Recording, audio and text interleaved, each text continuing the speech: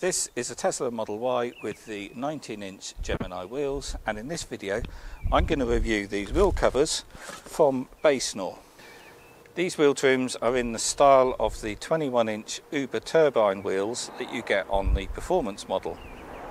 First off, I'll just cover the packaging because they are packaged particularly well. They're each in their individual boxes, and then they're also in 2 layers of padding as well, so a sort of a foam liner and a bubble wrap bag. And then you also get in this bag a plastic tool, the self-adhesive foam strip, and you stick that around the inner edge of the wheel trims. And you also get some Tesla emblems, and as you can see there are a lot, because you get 4 with the silver logo, 4 with a black logo, and 4 with a red logo, so you can choose which you prefer to go in the middle of your wheel trim. So you can have that design,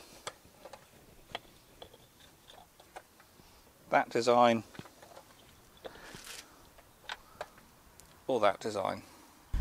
My personal preference is that design, so I'm just going to stick this one on. I'm just going to warm the adhesive up a little bit with the hot air gun, because it is a cold day today, and get any moisture off there, and that will ensure that they stick very well first time. And then drop that down in there, give that a good push. And these also have a plastic protective film on them as well. So yeah, there we go. And then the next thing is to stick some foam tape on each wheel. And yeah, these cut, so you do have 4 individual pieces there. And then this just needs sticking around the inside lip there, which I'll do off camera. So as you can see, this tape is a little bit longer than you need, so just stick it all around that outside lip, which I've done, and then just trim it with a pair of scissors. So it ends up like that. So the purpose of this tape is to protect the outside edge of the alloy wheel here, because the original Gemini wheel trims sit within the lip of the alloy, so this outside edge is exposed, so if you curb your wheels you damage the alloy, whereas aftermarket wheel trims are that little bit bigger and they go over that aluminium lip, so if you curb your wheels you're going to damage the wheel trim, which is much cheaper and easier to replace than getting your wheels refurbished. The Basenor website says that this tape reduces noise. So I guess that they say that because it's going to stop any rattling of the plastic wheel trim against the alloy there. Possibly it's to stop them whistling with the wind noise going through across the side, I'm not sure. But anyway, all third-party wheel trims follow the same principle of sticking foam on the inside edge. And Basenor also say that these wheel trims have a 4% efficiency gain over the original Tesla Gemini wheel trim. So that's the whole purpose of a wheel trim, is to improve the efficiency of the electric vehicle. So before I fit these, what I'm going to do is take the vehicle out for a run with the original Gemini covers, record the efficiency of the vehicle on a set circuit, then fit these and then do the same drive again to see if I can measure that. So I've reset both my trips and I'm going to drive for about 45 minutes now. I'm not going to have the heating on, but I have preconditioned the car. I didn't want to run the heating just because that might skew the results more than that 4%, because as the day warms up the heating might not be needed as much on the second trip. So I've turned the heating off, but I've got my heated steering wheel on and my heated seat, and it's 7 degrees outside today. So this drive is going to be a mixture of different road types. About half of it is going to be dual carriageways, where it will be at sort of 60 and 70 miles an hour, and the rest will be rural A and B roads where it's typically going to be sort of 50 miles an hour. And then I'll come back, fit the wheel trims, and then go out and repeat exactly the same drive, doing the same speeds, and it's also going to be in the same conditions. So it'll be a very interesting test to see whether I can see a difference in efficiency between the original Tesla Gemini wheel covers and these new Basenor wheel covers. So that's that done. I've driven 48 minutes, 36 miles, reset trip A there, used 9 kilowatt hours of energy with an average efficiency of 239 watt hours per mile. So now let's swap over these wheel trims.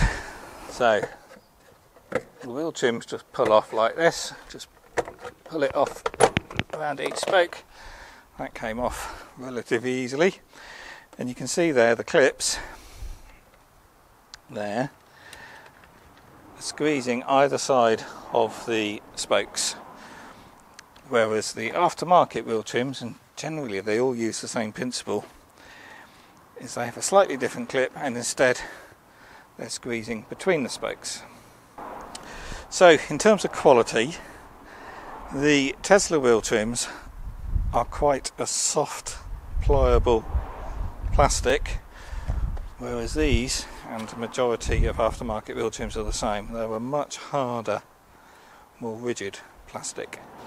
And if I weigh them, the Tesla one is 781 grams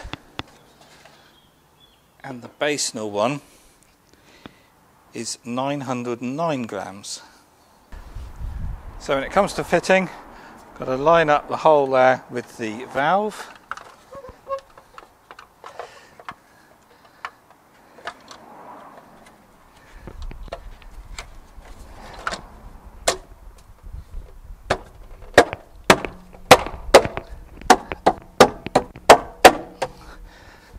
Make sure that centre hub is snapped in, and there, they're really easy to fit. So how does that look compared to the Gemini? Well, I certainly make the wheels look an awful lot bigger. And also, when you're looking at an angle through those spokes, you can hardly see any of the silver alloy wheel behind. So I'll now crack on and replace those other three.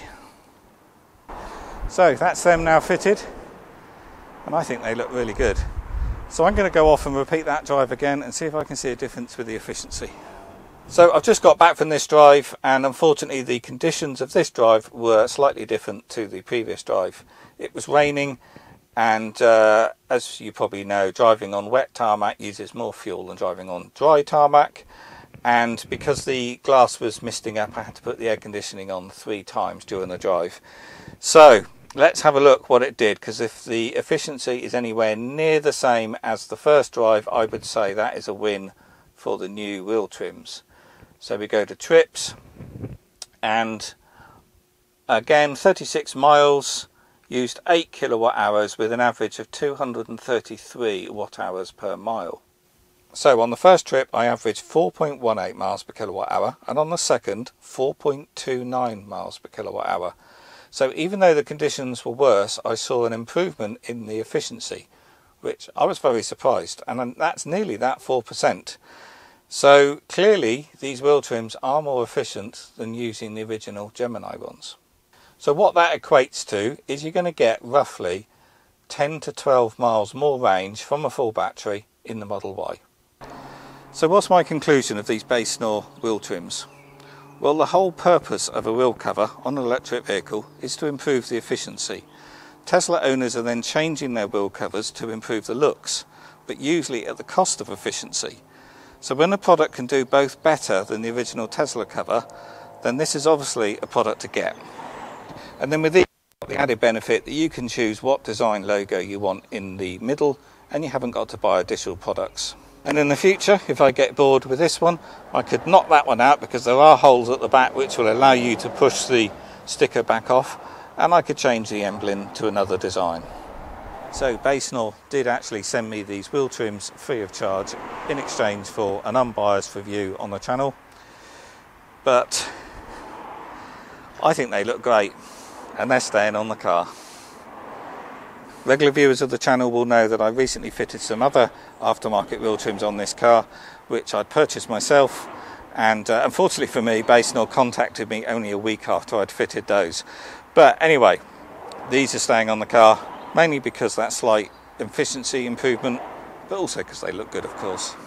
I'll put links to these in the video description below, where you can source them on Amazon UK and also Amazon US, and also to the Basenor website. So that will do for this video. If you found it useful, please do click the thumbs up, that really does help. Do subscribe to the channel, and if you want to know more about the Tesla Model Y, I'll also put a link to a playlist where you can see other videos I've made on this car. Okie doke, I'll see you on the next one.